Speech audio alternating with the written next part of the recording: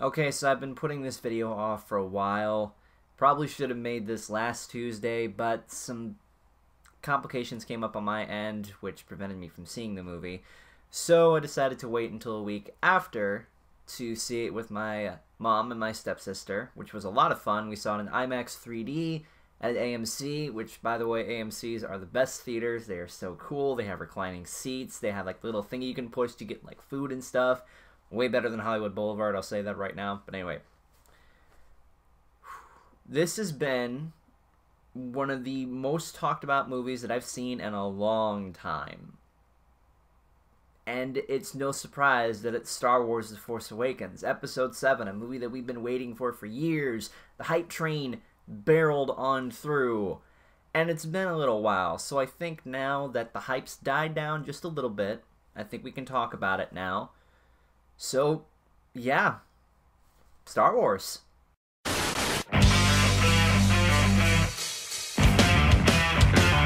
at my eyes, what do you see? The cult of personality.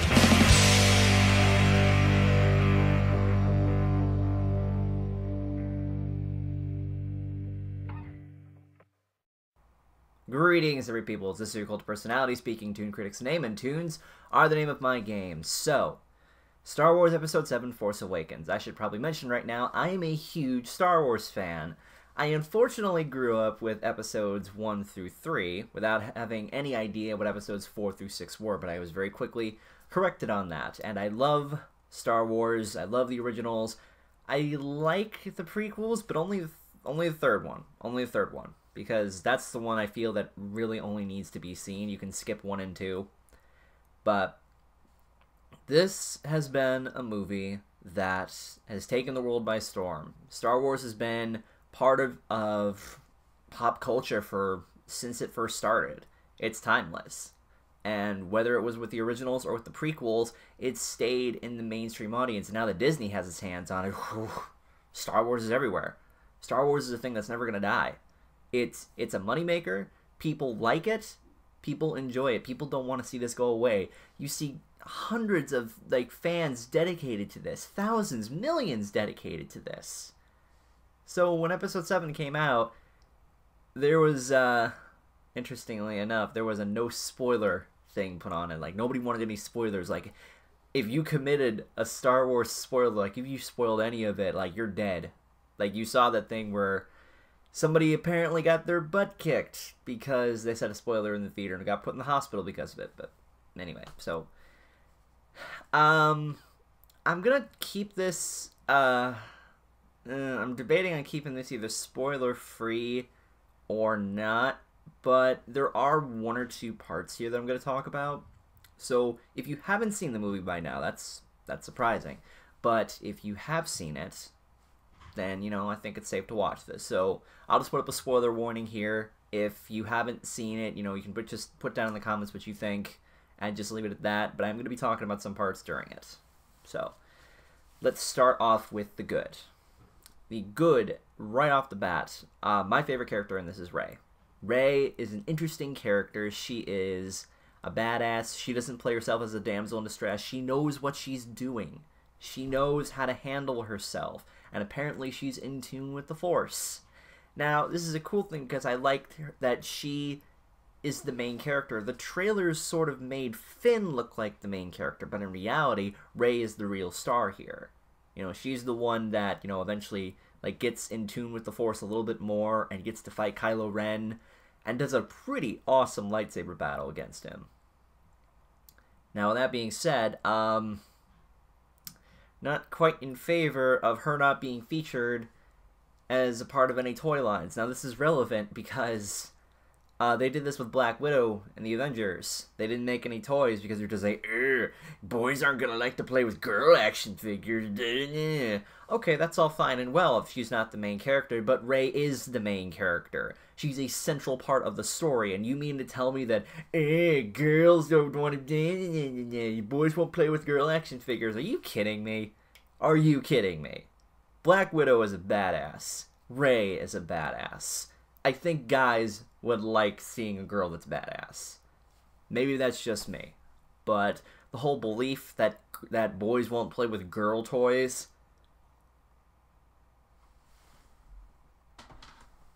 Do I even need to? Do I even need to? I don't. Rey is a great character. Now, I mentioned Finn. Finn is also an interesting character because we see him as a guy that just wants to make things right, but he isn't quite sure. He's put on the typical hero's journey formula, but he doesn't quite stick to it. In fact, he kind of abandons it at one point, and that's when it falls to Rey, and that's where the story kind of shifts in her direction, which is cool because she's the one that I think that deserves the development. Not saying that Finn doesn't deserve the development, but if you had to make me choose between the two, I'm gonna pick Rey. And Finn kind of gets his butt kicked. So now Poe Dameron is an interesting character as well because he's like, you know, the badass pilot.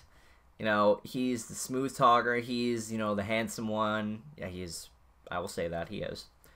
And he doesn't play too much into the story except for a few parts, but, you know, he gets a pretty cool thing near the end, you know, where he's going through and pew pew pew shooting and God, what was the planet name? I can't remember. But where he's going through and he has to blow up like the planet, like that's a scene very reminiscent of episode 4. And that's another thing I want to mention. This movie has a lot of fan pandering and a lot of references. Fan pandering in Star Wars' case is not such a bad thing because there will be a few things you'll be like, oh, hey, I remember that. Or, ooh, I remember this character. Or, hey, that kind of reminds me of what happened like this. Or, hey, that seems familiar. Just something like that. And I think that's a good thing because our generation, this generation that we're going with now, has no idea what Star Wars is. So Star Wars Episode 7 is kind of the beginning ground because then you can show your kids the originals. And you don't have to show the prequels.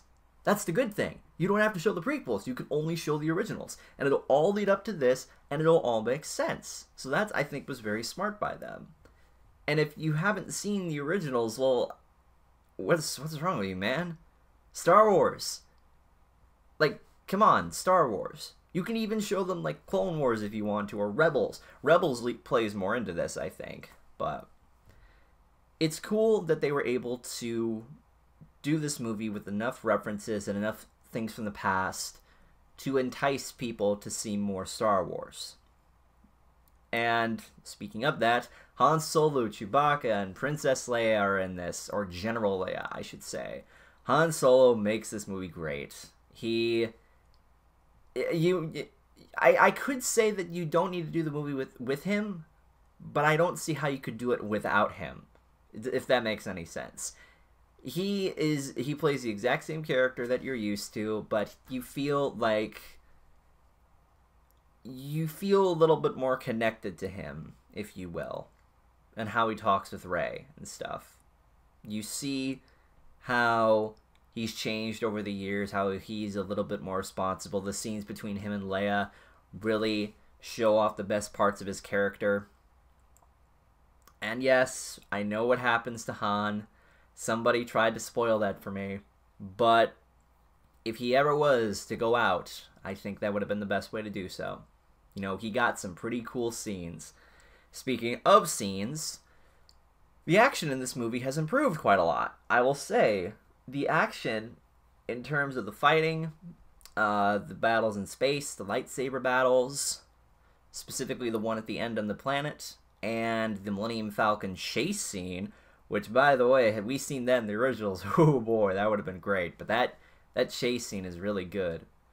And I can already hear people saying, Rey is such a Mary Sue. How was she able to pilot the Millennium Falcon? How does she know so much? She's such a Mary Sue. You know, it's hard to talk about The Force Awakens with some of my Star Wars buddies when they just drop down the negatives constantly. I'm like, can we just say it was a good movie? I saw it with you guys too. It was a pretty cool movie. But no, we have to talk about this, we have to talk about that. Star Wars fans, this is why I switched to being a Whovian. That's all I'm gonna say. Now, what else? What else can be said? Kylo Ren. Let's not talk about the lightsaber, because I'm pretty sure just talking about the lightsaber when it first debuted caused a big ol' crapola storm that people would not shut up about, that's fine. But Kylo Ren as a character, I really enjoy. I'm always partial to villains if they have a good story behind them, and I think we just got a glimpse of it here. I'm very interested to see what they're going to do in Episode 8 with him, because I have the feeling, maybe this is just me, where he's not entirely on the dark side. You know, maybe there's a theory that, you know, he could be working for the light side as a spy or something like that. And that kind of reminds me a little bit of Force Unleashed, in a way. I like the fact that they use Starkiller, too. Starkiller base, Starkiller in the Force Unleashed game. I guess they had to reuse it somehow since the Force Unleashed is not canon, but I can understand why. I'm trying to think of, let's see, what didn't I like about this? Well, that's the hard thing. I don't really have much that I don't like about this movie. Other than, like, nitpicks and, like, the plot holes, and to where I found Rey's use of the Force to be a little... not quite sure if I believe that or not. The story flowed really well. There were some great action bits, there were some great dramatic bits, there were some great moments from it. It all flowed together very nicely. Well, I guess I didn't quite get what Captain Phasma was really doing in this movie. She didn't really do anything. She was kind of just there. Maybe she'll get a bigger part later on.